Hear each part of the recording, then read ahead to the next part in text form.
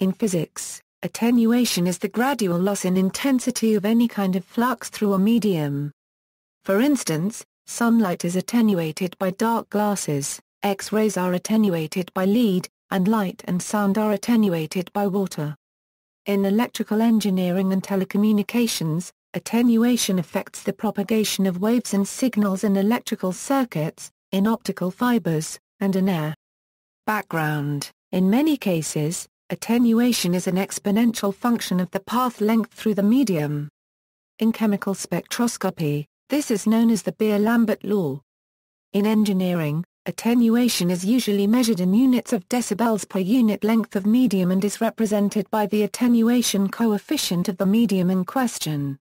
Attenuation also occurs in earthquakes. When the seismic waves move farther away from the epicenter, they grow smaller as they are attenuated by the ground. Ultrasound. One area of research in which attenuation figures strongly is in ultrasound physics.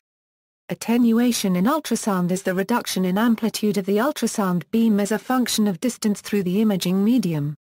Accounting for attenuation effects in ultrasound is important because a reduced signal amplitude can affect the quality of the image produced. By knowing the attenuation that an ultrasound beam experiences traveling through a medium, one can adjust the input signal amplitude to compensate for any loss of energy at the desired imaging depth. Ultrasound attenuation measurement in heterogeneous systems, like emulsions or colloids, yields information on particle size distribution. There is an ISO standard on this technique. Ultrasound attenuation can be used for extensional rheology measurement. There are acoustic rheometers that employ Stokes' law for measuring extensional viscosity and volume viscosity. Wave equations which take acoustic attenuation into account can be written on a fractional derivative form. See the article on acoustic attenuation or for example the survey paper. Attenuation coefficient. Attenuation coefficients are used to quantify different media according to how strongly the transmitted ultrasound amplitude decreases as a function of frequency. The attenuation coefficient can be used to determine total attenuation in decibel in the medium using the following formula. As this equation shows, besides the medium length and attenuation coefficient, attenuation is also linearly dependent on the frequency of the incident ultrasound beam. Attenuation coefficients vary widely for different media.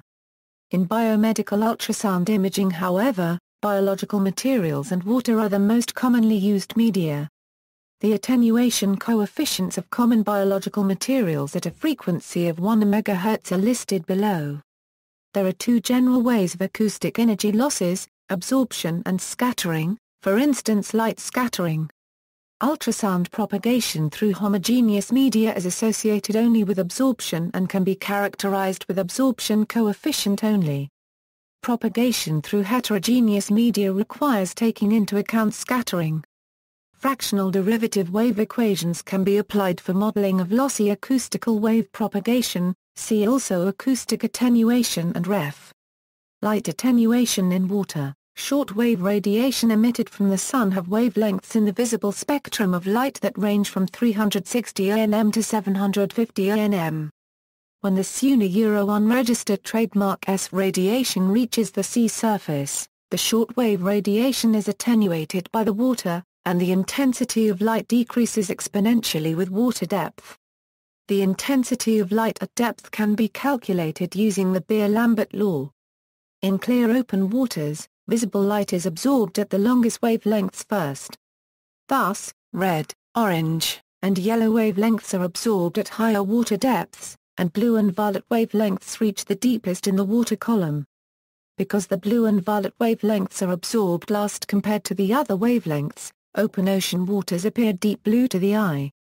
In nearshore waters, seawater contains more phytoplankton than the very clear central ocean waters. Chlorophyll pigments in the phytoplankton absorb light, and the plants themselves scatter light, making coastal waters less clear than open waters. Chlorophyll absorbs light most strongly in the shortest wavelengths of the visible spectrum. In nearshore waters where there are high concentrations of phytoplankton, the green wavelength reaches the deepest in the water column and the color of water to an observer appears green-blue or green. Earthquake. The energy with which an earthquake affects a location depends on the running distance. The attenuation in the signal of ground motion intensity plays an important role in the assessment of possible strong ground shaking. A seismic wave loses energy as it propagates through the Earth. This phenomenon is tied into the dispersion of the seismic energy with the distance. There are two types of dissipated energy: geometric dispersion caused by distribution of the seismic energy to greater volumes, dispersion as heat; electromagnetic attenuation decreases the intensity of electromagnetic radiation due to absorption or scattering of photons. Attenuation does not include the decrease in intensity due to inverse square law geometric spreading. Therefore, calculation of the total change in intensity involves both the inverse square law and an estimation of attenuation over the path. The primary causes of attenuation in matter are the photoelectric effect, Compton scattering, and, for photon energies of above 1.022 MeV, pair production. Radiography, see attenuation coefficient. Optics. Attenuation in fiber optics, also known as transmission loss, is the reduction in intensity of the light beam with respect to distance traveled through a transmission medium. Attenuation coefficients in fiber optics usually use units of decibel per kilometer through the medium due to the relatively high quality of transparency of modern optical transmission media. The medium is typically a fiber of silica glass that confines the incident light beam to the inside. Attenuation is an important factor limiting the transmission of a digital signal across large distances. Thus, much research has gone into both limiting the attenuation and maximizing the amplification of the optical signal. Empirical research has shown that attenuation in optical fiber is caused primarily by both scattering and absorption.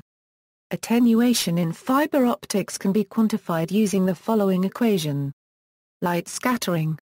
The propagation of light through the core of an optical fiber is based on total internal reflection of the light wave. Rough and irregular surfaces, even at the molecular level of the glass, can cause light rays to be reflected in many random directions. This type of reflection is referred to as diffuse reflection, and it is typically characterized by a wide variety of reflection angles. Most objects that can be seen with the naked eye are visible due to diffuse reflection. Another term commonly used for this type of reflection is light scattering. Light scattering from the surfaces of objects is our primary mechanism of physical observation. Light scattering from many common surfaces can be modeled by Lambertian reflectance. Light scattering depends on the wavelength of the light being scattered. Thus, limits to spatial scales of visibility arise, depending on the frequency of the incident light wave and the physical dimension of the scattering center, which is typically in the form of some specific microstructural feature. For example, since visible light has a wavelength scale on the order of 1 micrometer, scattering centers will have dimensions on a similar spatial scale. Thus, attenuation results from the incoherent scattering of light at internal surfaces and interfaces. In crystalline materials such as metals and ceramics, in addition to pores, most of the internal surfaces or interfaces are in the form of grain boundaries that separate tiny regions of crystalline order. It has recently been shown that, when the size of the scattering center is reduced below the size of the wavelength of the light being scattered, the scattering no longer occurs to any significant extent. This phenomenon has given rise to the production of transparent ceramic materials. Likewise, the scattering of light in optical quality glass fiber is caused by molecular-level irregularities in the glass structure. Indeed, one emerging school of thought is that a glass is simply the limiting case of a polycrystalline solid. Within this framework, domains exhibiting various degrees of short-range order become the building blocks of both metals and alloys, as well as glasses and ceramics. Distributed both between and within these domains are microstructural defects that will provide the most ideal locations for the occurrence of light scattering. This same phenomenon is seen as one of the limiting factors in the transparency of IR missile domes. UV-vis IR absorption, in addition to light scattering, attenuation or signal loss can also occur due to selective absorption of specific wavelengths, in a manner similar to that responsible for the appearance of color.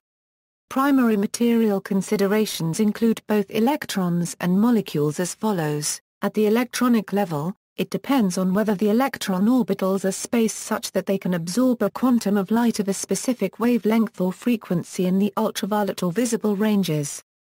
This is what gives rise to color. At the atomic or molecular level, it depends on the frequencies of atomic or molecular vibrations or chemical bonds, how close packed its atoms or molecules are, and whether or not the atoms or molecules exhibit long-range order. These factors will determine the capacity of the material transmitting longer wavelengths in the infrared, far IR, radio and microwave ranges. The selective absorption of infrared light by a particular material occurs because the selected frequency of the light wave matches the frequency at which the particles of that material vibrate.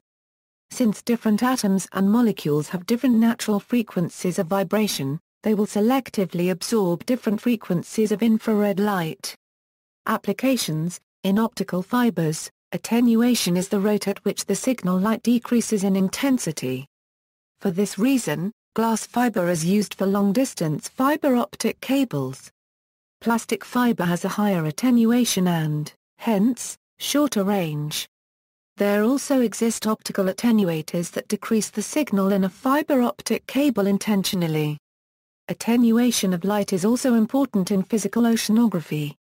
This same effect is an important consideration in weather radar, as raindrops absorb a part of the emitted beam that is more or less significant, depending on the wavelength used. Due to the damaging effects of high-energy photons, it is necessary to know how much energy is deposited in tissue during diagnostic treatments involving such radiation. In addition, gamma radiation is used in cancer treatments where it is important to know how much energy will be deposited in healthy and in tumorous tissue. Radio attenuation is an important consideration in the modern world of wireless telecommunication. Attenuation limits the range of radio signals and is affected by the materials a signal must travel through. See the article on path loss for more information on signal loss in wireless communication. See also References. External links: NIST's XAMD, X-ray attenuation and absorption for materials of dosimetric interest database, NIST's XCOM, photon cross-sections database, NIST's FAST, attenuation and scattering tables, underwater radio communication,